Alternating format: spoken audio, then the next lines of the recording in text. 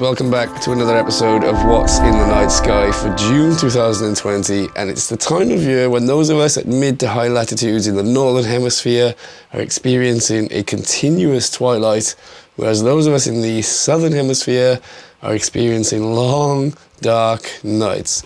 But coming up this month, we are entering the peak of Milky Way core season. Those in the northern hemisphere have a chance of seeing the Noctilucent Clouds.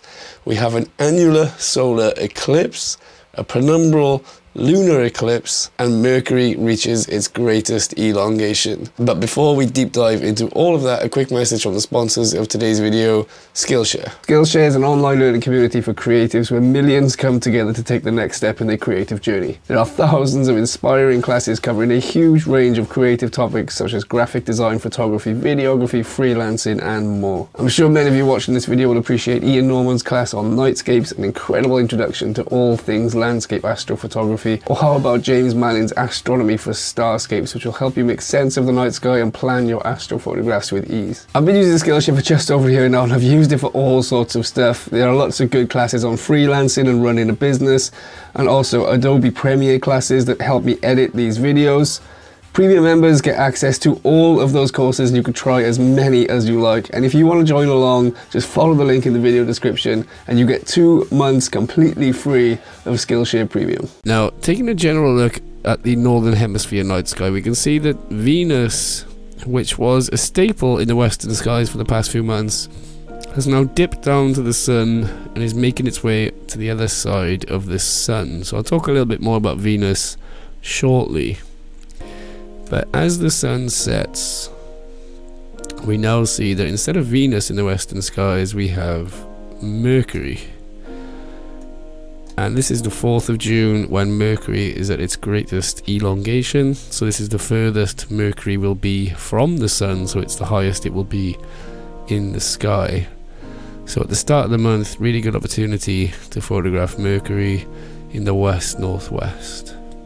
So let's go deeper into the night, and as we swing across to the south, I'm just going to turn on the constellations.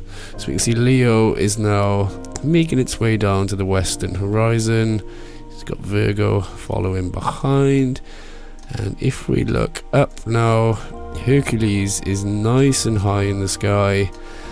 And we can look at the keystone. So these 4 stars make an asterism known as the keystone in Hercules. And if we zoom here, you can use the keystone to locate M13, the great cluster in Hercules. And it's generally known as the best cluster in the northern hemisphere night sky. So it's in a really favorable position. And even though a lot of us are stuck in a continuous twilight, star clusters don't need that epic darkness that you'd want when you're photographing sort of distant galaxies and nebulae. So a nice target for the star trackers this month.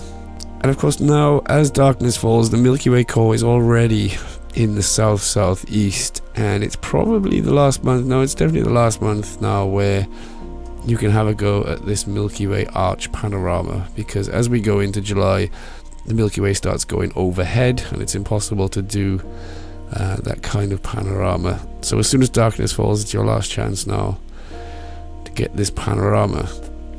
Now if we keep our focus on the southeast, you can see Jupiter and Saturn there close to the Milky Way core. Jupiter shining about -2.6 this month, which is pretty bright, and it's retrograding in Sagittarius. Saturn is also retrograding, it's in Capricornus, and it gets a little bit brighter from 0.4 to 0.2. And then if I zoom out a little bit as the night goes on, you'll see Mars rising in the east, and Mars gets a little bit brighter as well. It goes from magnitude 0 to -0.5. And if I actually go forward a few days towards the end of the month, what you'll find is Venus rising there in the east-northeast. So Venus now becoming a morning star. It's made its way to the other side of the sun, and it's transitioned from evening star to morning star, so it'll be a feature of the morning skies by the end of the month. As for the southern hemisphere, pretty similar story. So you got Mercury there in the northwest after sunset, and it makes its way quickly below the horizon along with Gemini, and then already at 20 past 7 in the evening, look, you got the Milky Way arching overhead, the Crux almost directly overhead, the Carina Nebula, and the Milky Way core there in the southeast. Let me go to a date where the moon is out of the way. So yeah, you can see the Milky Way there looking gorgeous in the eastern skies, and of course as time goes on it gets higher and higher. Jupiter and Saturn rise at about 8:30. Nice long dark skies in the southern hemisphere, and then of course later on eventually you'll see Mars rising in the east.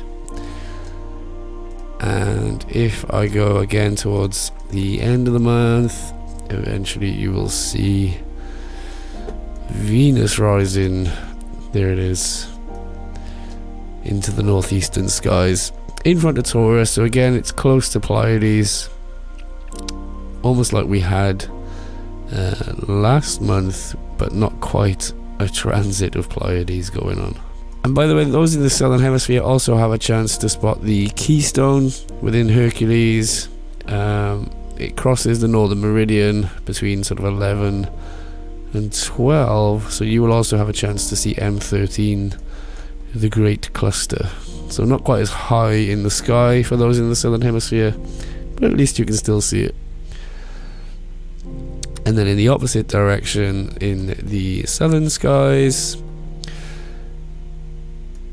you'll see that the small Magellanic Cloud is making its way higher in the night sky as the night goes on, and the large Magellanic Cloud stays quite low till the early hours of the morning, where it starts getting a little bit higher. As for conjunctions and close approaches this month, on the 8th the moon is right next to Jupiter. The following day, on the 9th, the moon will be right next to Saturn, and then a few days later it'll be right next to Mars. On the 19th is a really interesting opportunity, as a crescent moon and Venus are together in the morning skies, and if you use a long focal length, you may also be able to see that Venus is a crescent as well. So you should be able to capture two crescents in the same image, and it will get a really nice, interesting perspective on the difference in the size of those two things. Now guys, before I get into the special events of this month, I need your help, because they're coming for me. They're coming for us. They've seen how strong this community is, and they want a piece of the pie, but we ain't gonna give it to them. BBC Sky at Night magazine. What to see in the night sky, monthly videos, exactly the same format as WITNS. It's embarrassing. I can't say I'm angry at the BBC, I'm just disappointed. It's pathetic. Think they can come for us? No chance. I don't think I didn't notice you, National Space Center. These guys think they can just straight up steal the name What's in the Night Sky. Where's my lawyers? Get me my lawyers. Get my lawyers. Lawyers now. Oh, this means war, guys. This is war. And you know how you win wars? You win wars with an army. So, I need you guys to just scroll down just a little bit, press that subscribe button, and if you don't want to miss out on these videos, tap the little bell next to it as well, and help me win this war, because they're coming for me, guys. These corporations, they want a piece of the independent pie.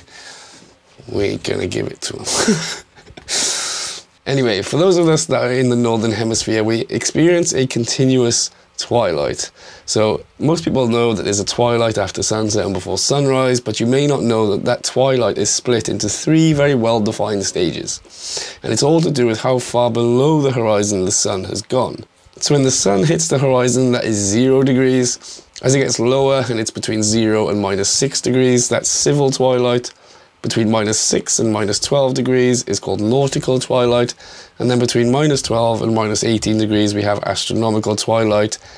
anything lower than 18 degrees, and that is official nighttime. That's as dark as it gets. But during June and July, for somebody like me in the UK, the sun goes down, it reaches astronomical twilight, and then it starts coming back up again. So we don't get that complete darkness that we'd love to have for astrophotography. So whilst it may not be the best conditions for astrophotography, it does bring about an interesting opportunity to see the Noctilucent Clouds. Noctilucent Clouds are the highest known clouds to exist. They are 85 kilometers up in a layer of the atmosphere known as the mesosphere, and they form over the polar regions. They form when ice crystals form around dust particles. Now, because the sun doesn't get very low below the horizon during summer, they illuminate the Noctilucent Clouds, and viewers between 45 and 60 degrees north can see them glowing against the backdrop of twilight. Noctilucent translates from Latin as night shining. Now, I made an entire video dedicated to these clouds and how to photograph them, where to look, so I'm not going to go into any more detail here. Go and check out that video. Which corner? That corner? Yeah, that corner. Go and check out that video for all you need to know about seeing and photographing Noctilucent Clouds. Now, we also have one of the most exciting events of the year. On June the 21st, there is an annular solar eclipse. So a total solar eclipse is where the moon covers the sun entirely. An annular solar eclipse is where the moon only covers the middle portion of the sun, and you're basically left with a ring or an annulus around the moon. It's often called a ring of fire. In order to see the annular ring, you have to be on the path that runs through parts of Africa, including Central African Republic, Congo, Ethiopia, also south of Pakistan, northern India, and also China. You can witness a partial solar eclipse from Southeast Europe, much of Asia, North Australia, much of Africa, and also the Pacific and Indian Oceans. But the exact time and location in the sky depends completely on where in the world you are. So I'm not going to go into much more detail. I'll put some links in the video description below, and you can get some personalized information based on exactly where you are. Now, solar eclipses are accompanied by two lunar eclipses. There's one on June the 5th to the 6th. There's another in July, so I'll talk about that one next month. But the one that's on June the 5th and the 6th is a penumbral lunar eclipse. So basically the moon passes through the penumbral region of Earth's shadow. When it does that, you get basically a gradient, a sort of darkening gradient across the moon. I'm not gonna lie, it's not the most exciting of events, so be careful, because I have no doubt that the media are going to blow this out of proportion. But some people will be out and seeing the moon and not even realizing that there's a penumbral lunar eclipse going on. It can be neat to photograph. There will be sort of a dark shade going across the moon, but just keep your expectations pretty low, especially with what the media are like. And this was actually a comment on my video about how bad astronomy is in the media. The event is visible for most of the world, apart from Canada, USA, South America, also Greenland and Iceland. But again, I'll put links in the description below so you can get more personalized information on this event. Now onto the hashtag WITNS. For those of you that are new here, every month I set a subject to photograph. People upload their images to social media using the hashtag WITNS, what's in the night sky, and then I pick my favorite 3. Third place wins a free copy of my Lightroom Astro Workflow presets. Second place wins a t-shirt, What's in the Night Sky t-shirt, which is now available, links down below. And first place wins a photo view photography guidebook of their choice. And there's plenty to choose from. And before the end of the year, they will also be publishing my book, Photographing the Night Sky. Now this month's subject was the moon. And of course we had lots of amazing entries from this very much loved subject of the night sky. But in third place, and I'm sure a lot of you guessed that I would of course be picking a HDR moon image this month after I just released that tutorial. But did you guess that there would be a lunar eclipse HDR moonshot? So Dominic here has taken old raw files from a lunar eclipse, and he has taken that new technique that he's learned from the HDR moon tutorial that I posted and created this new image and given new life to old images. So this is just awesome. This is a partial eclipse. It's not the penumbral lunar eclipse that we have this month.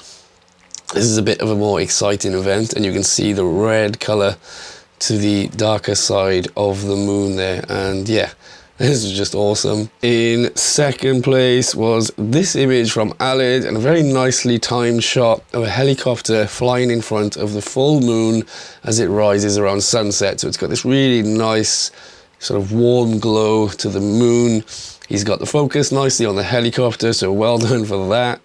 And I really love how you can see the tail rotor disturbing the air, and you can see the edge of the moon looks really distorted because that tail rotor is really disturbing the air in the atmosphere and sort of diffracting the light. I thought that was really, really cool. And then in first place was this really simple image from GBW Photos.